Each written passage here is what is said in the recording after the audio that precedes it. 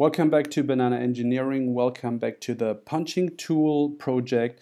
This time I want to show you how to create a little spring, and the drawing of the spring will looks like this.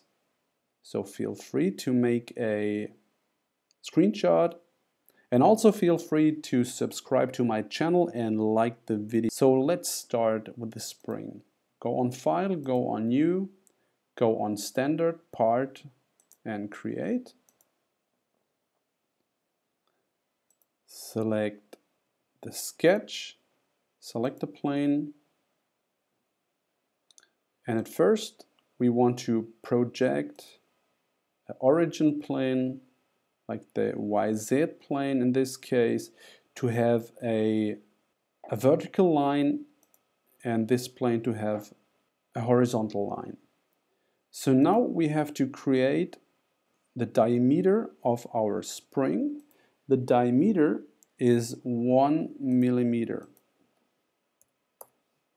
In this case, we have to switch the vertical line to a center line, that we can make sure we have our 10 millimeters in diameter.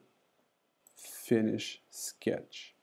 To create the spring now we need to go on Coil, select the profile. This is automatically chosen, or if not, then click here. We have to choose the axis, like so.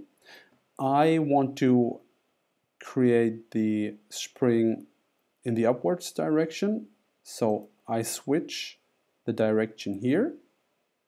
This is okay. I go on coil size, I go on height and revolution. I want to have a height of 12 millimeters and 3 revolution.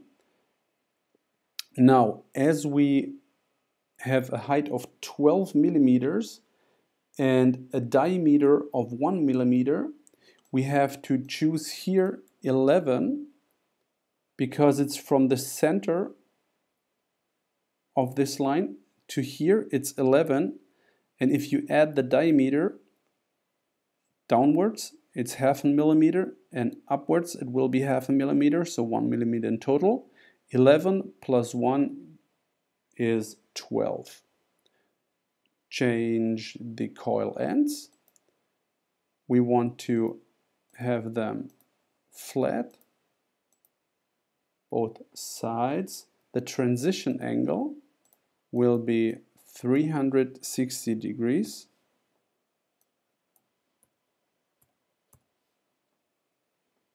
And the flat angle in both cases 0. So this says 360 degrees, the spring starts to flatten out. And there we have it.